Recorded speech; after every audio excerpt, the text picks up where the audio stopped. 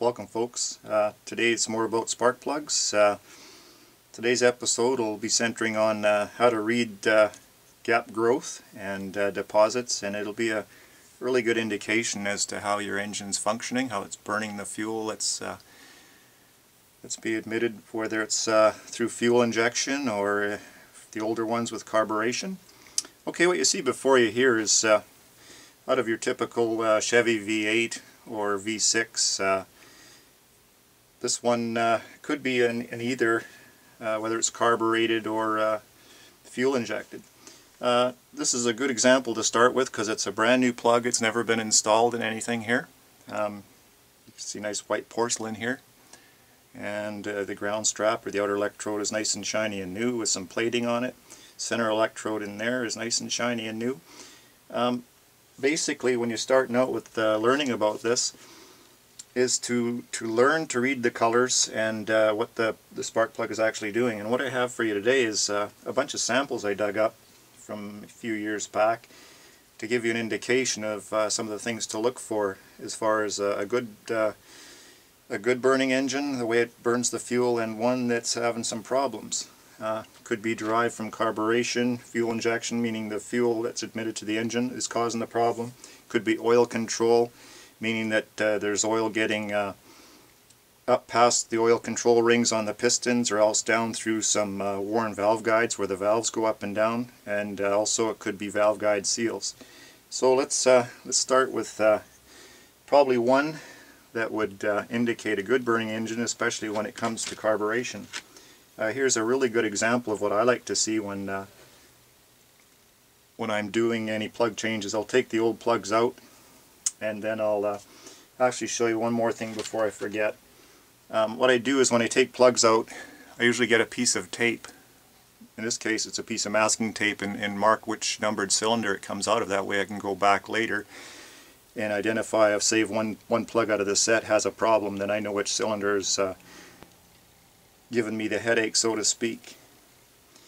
Okay, on this one you'll see kind of a medium tan color, if you will, almost heading to a darker tan color.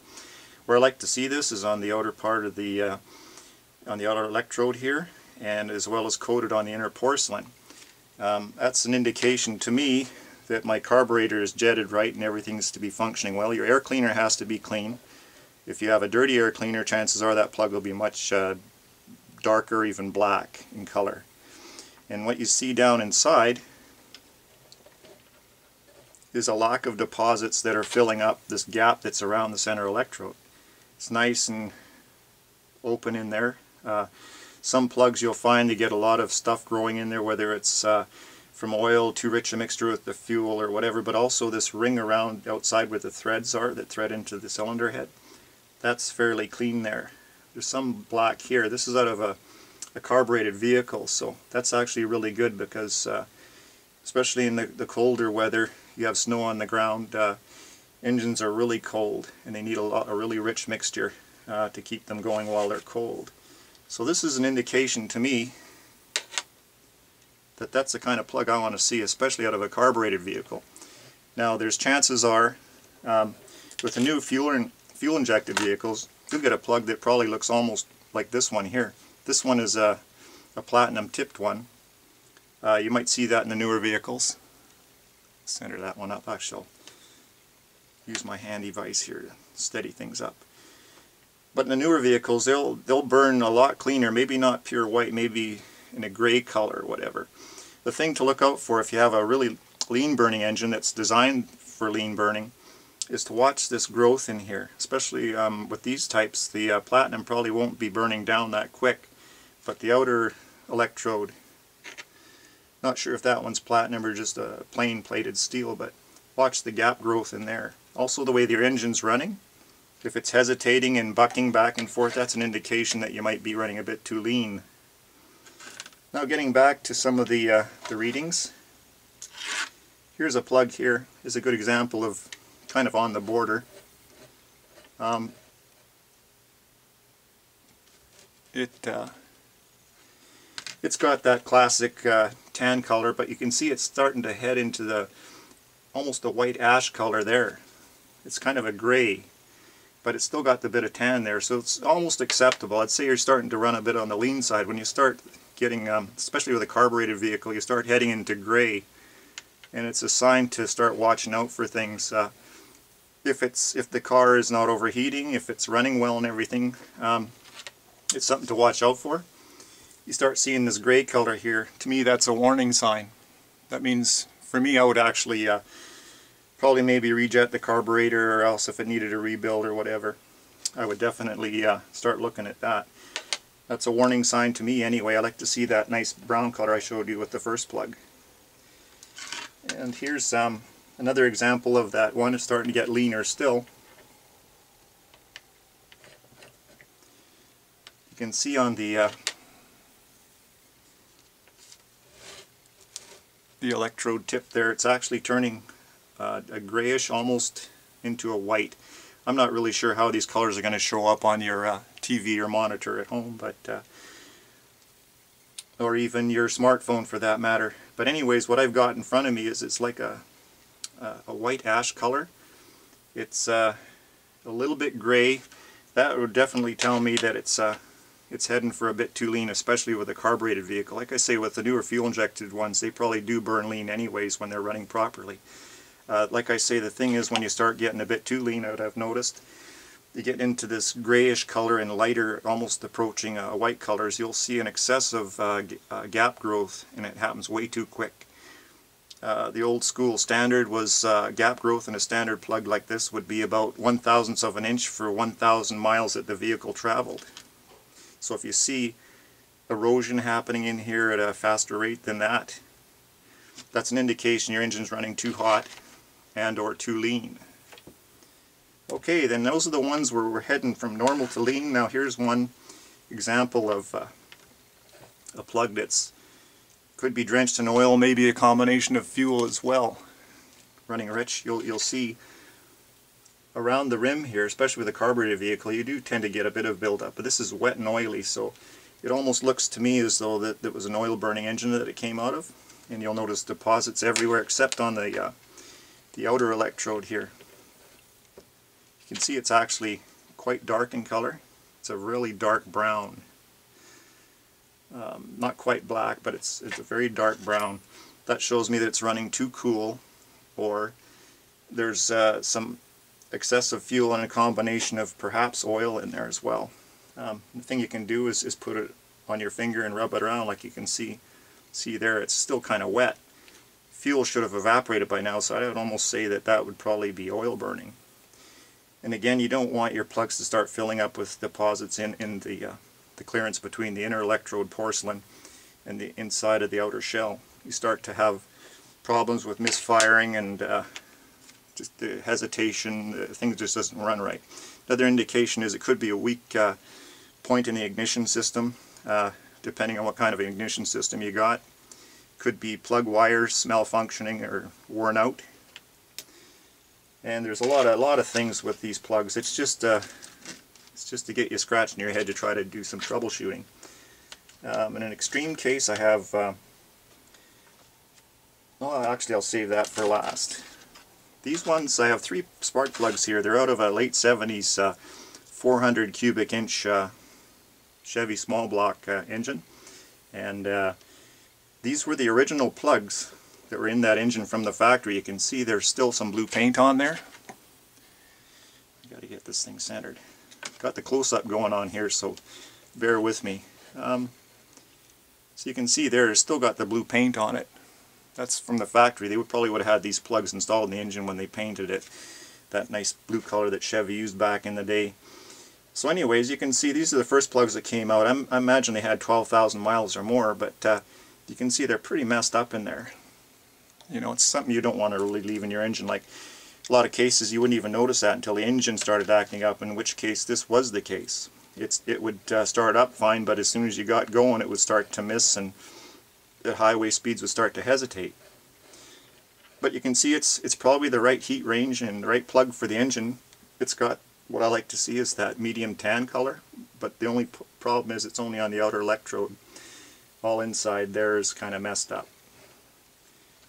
And this one here, a little bit better, although the the inner electrode there has seen better days.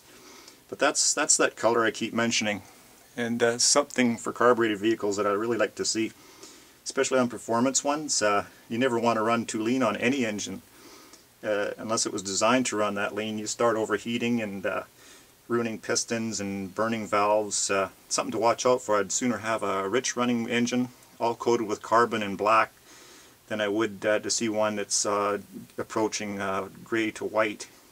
Start overheating, it costs you a lot of money in parts, whereas one running too rich, you can usually cure it and, you know, put new plugs and stuff in and get it going again.